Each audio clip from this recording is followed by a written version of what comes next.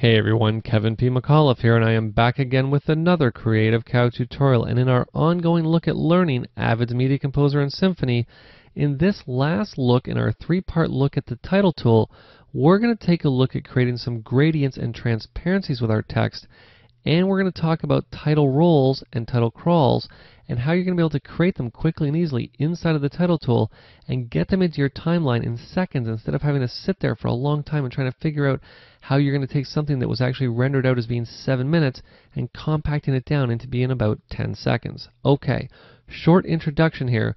Let's just get into Symphony and let's get started. Okay, so let's Alt-Tab into Symphony, obviously Command-Tab for all of my Mac friends out there. And first we're going to talk about how to create color gradients across your text. So obviously the first thing we need is a new title. I'm going to navigate up to Clip.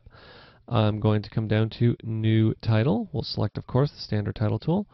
And what I'm going to do, just for the purposes of us seeing what's going on, I'm just going to make the background here white. There we go. And I'm going to make our text blue. So let's just select the blue color for the fill. Very nice. And we'll just type in, how about Creative Cow? And of course, we're going to make this font impact. There we go. Very nice. And let's make the size, I don't know, about 175. Hopefully that's not too big. I think that's looking pretty good. Now the only reason I chose that white background is because it's a little bit hard to see over top of the text. You know what? I don't even mind if Creative Cow is on 2 lines. We'll just adjust our leading here. Remember, not our leading, our leading. And we're just going to center up our text here. Very cool. You'll remember we learned that in a previous lesson. Now what I want to do is I want to get in and I want to create a gradient color to go across my text, not just the flat blue color. What I'm going to do is I'm going to have the color go from blue to red. Now you'll remember in the previous tutorial we talked about getting in and changing the color of our fills, our shadows, and our borders by simply selecting what we want to change and just getting in and changing the color. Now there is something else that you can do, and what I'm going to do is I'm just going to select the fill color again. You'll notice as soon as I select the fill, I suddenly now have these 2 other boxes over here, and you'll see that they're called Blend and Transparency Preview.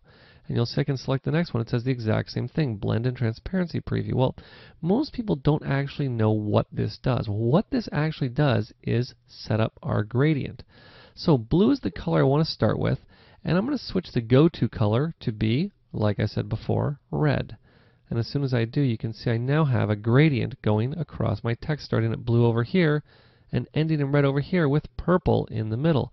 And you're also going to notice that it treats both lines of text as one. Very nice.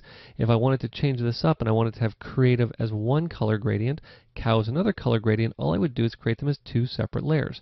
And to get in and adjust how this gradient moves, very easy. You're going to see that I have a little preview window down here that I can simply just click on and adjust something a little bit like that.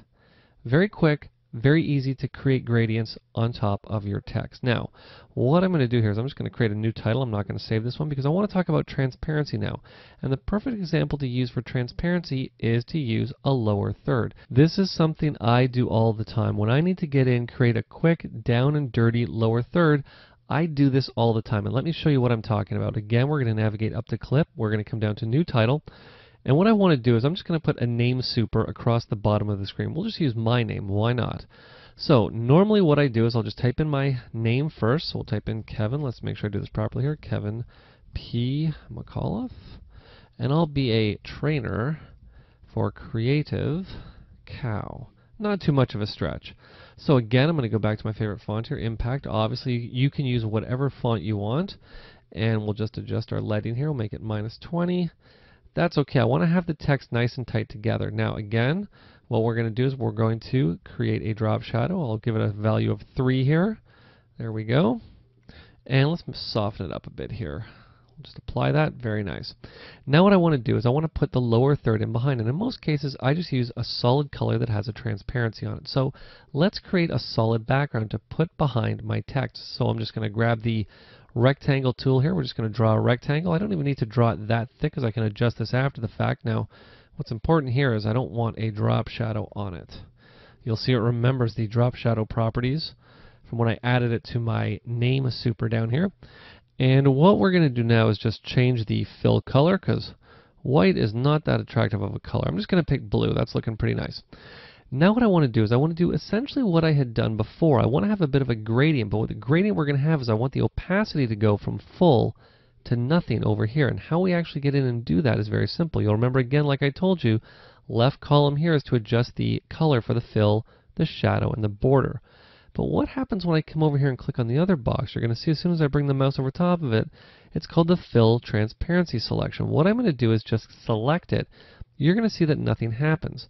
But now, instead of much like with color, if I click on it and hold, I get the color picker. What happens with transparency is something a little bit different. If I click on it and hold it, I now have this slider bar that says opaque on the left, transparent on the right. Right now, it's set to 100% opaque, meaning I can't see through this element. But what if I wanted to put that at about 50%? You know what? No problem. I'm just going to drag it to 50% here and let go, and you can see now that the entire element is 50% transparent. But like I said before, what I want to do is I want to have it as a bit of a gradient. I want it to be full on the left, and I want it to taper off on the right. So let's set this back to be completely opaque. You'll see again, as soon as I click on that and hold it, or actually once I click on it right here, I now have these two different boxes here, and instead of having color pickers when I select them, I have that same transparency slider. Very interesting. I wonder what's going to happen here. Well, you'll notice that with the first one, when I click on it, opaque, right now is set to 0, so meaning this entire image is opaque. Now you're going to see that as soon as I click on the other one, it's telling me that it's transparent, but nothing is actually happening. Well, that's because I just have to kind of give it a little bit of a kick here, and there we go. We now have our gradient happening where it's 100% opaque on this side, 100% transparent on this side. And obviously, again, much like before, I can get in and I can adjust that however I want. So for example, if I wanted the lower third to sit at the bottom of the screen here, what we'll do is just drag this up a little bit here. Maybe set it off frame like such. Put it right down here. And what I can do, again, remember, I can send this object to the back. We've now created a pretty cool lower third. Very quick and very simple. Now what I was going to do is the standard sort of lower third that I create here. Let's just adjust the size of this here because we want to make sure that we can fit it in the frame. There we go, perfect. And I'm just going to adjust this like such. Now white, remember, represents 100% opaque. So this is not see-through right on the very leftmost edge here. And of course, 100% transparent over here. Now all I have to do is sort of position this up where I want it to go, right about there. Let's just undo. I don't want to move that text. I just want to move the box here. We'll just move it slightly off frame. I'm just going to adjust it out here. Now all I have to do is just bring it down like such. And I've now created, now what we want to do is not move everything, we just want to adjust the top here. There. See, sometimes it requires there we go. A little bit of fine touching here. Let's see, am I moving everything? I think I got it. There we go. Perfect. So you can see getting in and creating a simple lower third inside of the basic title tool, very quick, very easy. And you really have a lot of flexibility with this. Most people just think, it's just to throw some white text on a screen. You'll see from what I just showed you, you can get in, you can add gradients, you can add transparencies, you can add shapes. And the one last thing that I didn't show you that I'm just going to show you right now before I talk about title scrolls and title crawls is another really cool feature. And this is something that, believe it or not, I actually do use all the time when I'm doing corporate videos. You always have clients that will get in and they'll talk about, let's talk about these 5 points. Point number 1 is this. Point number 2 is this. Point number 3 is this.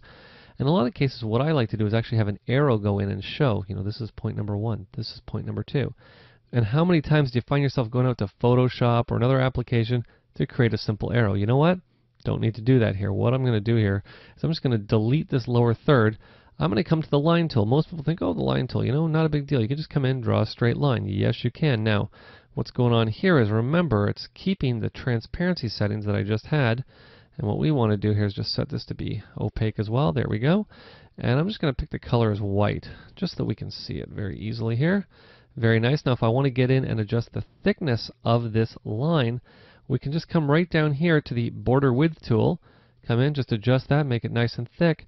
And you'll see right beside it we now have the arrowhead tool, meaning that I can get in and actually add an arrowhead on the end of this straight line.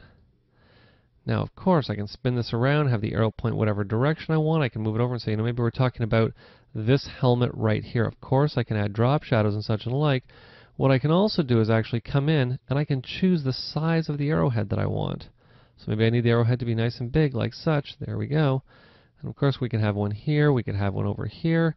We could even have it up here and adjusting it by simply grabbing the end and spinning it around. It's very, very simple. Another little sort of bell and whistle inside the title tool, but you know what? All the bells and whistles add up when you don't have to leave the NLE to create these little things that are going to help you get the job done that much faster. Okay, so let's talk about rolls and crawls now. Now what I'm going to do is I'm just going to close the title tool here. I am not going to save, and let's just create another new title. Okay, now much like we've done before, what we're going to do is navigate up to Clip. We're going to come down to New Title.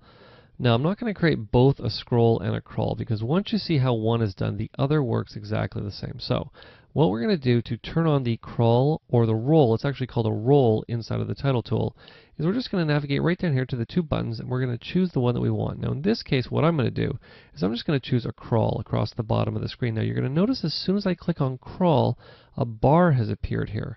Now, if I was to click on roll, the bar would appear here. Obviously, we're talking about horizontal navigation versus vertical navigation. Now, what I need to do is just type something in here. So let's type in Creative Cow Rocks with a big exclamation mark. So again, let's just add a drop shadow here. And we'll just set a value of 2 here. Hold on, let's just click out here. Say 2. There we go. Soften this up a bit here. Say apply. Perfect. And let's just say OK. We're going to position this roughly where we want it to go. Again, impact. Let's make sure we get an impact. There we go. Cool. And what I want to do is I want to select this title by copying it. And what we're going to do is paste a few instances of it in. But you'll see as soon as I do that the Creative Cow Rocks, the next instance of it, was put down below. Why is that? Because my bounding box here is right up to the edge of Creative Cow Rocks. So what I want to do, because I want to create a crawl across the bottom of the screen, is I want to stretch this bounding box way out. And watch what happens to the bar as soon as I start doing this. You're going to see that now suddenly the bar has appeared over here. And what I can do now is just drag all the way back to where I was, and you'll see how long I've created this crawl. Very cool. Now, what we're going to do is just position this where we want it to go. And what we're going to do is select all of Creative Cow Rocks by simply hitting Control and A on Windows, Command and A on the Mac. I'm going to hit Control and C to copy that. And all we're going to do is we're just going to drag over here to Creative Cow Rocks. Now remember, the background's not going to update because really all we're dealing with right now is the crawl. So what I'm going to do is just come in, I'm just going to paste, and I'm going to paste, and I'm going to paste. And you'll see what's happening down here is this bar is moving. And you'll see I can come all the way down and take a look at how long this crawl is now across the bottom of the screen. So let's just say hypothetically this is all I wanted and I was happy with this. Now remember, because it's a crawl, safe title and safe picture really is irrelevant because this is going to appear and disappear on the screen. So let's just save this out. I'm simply going to close the title tool. I'm going to say save. You'll see that in a matter of seconds my animation was created. We'll simply call it title crawl appropriately enough. I'm going to say save, and it's going to appear in the bin. Now you're going to see what happens is that in my preview window here I now have the crawling title. It's called title crawl. And the standard default length for all titles created when you save them out of the title tool is 2 minutes.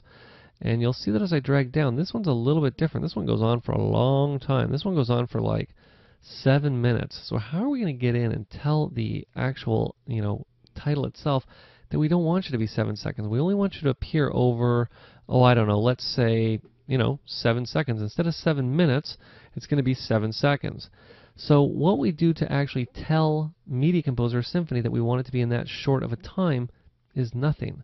We just edit the title into the timeline. As soon as I edit it into the timeline, Symfony or Media Composer is going to look at the length of the clip that I've now edited in, and it's going to take this long 7-minute crawl and it's going to compact it down into 7 seconds. Let me show you what I mean. I'm going to render this out quickly here. You'll see how fast this renders. There you go. Once it's done, believe it or not, my crawl is ready to go. I'm just going to clear the screen here just because it gets a bit confusing seeing it stretch all the way across. And check out how fast this is going to go now. Because remember, I created a lot of them. But you see that Symfony in this case took that huge long crawl and basically fit it inside of whatever duration I needed it to go.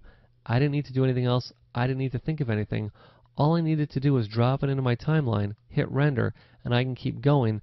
And really, that's an effect that if you did that in After Effects would take, first of all, you'd have to export however many clips you need. You'd have to get in, you'd have to create it, you'd have to render it out, you'd have to bring it back in.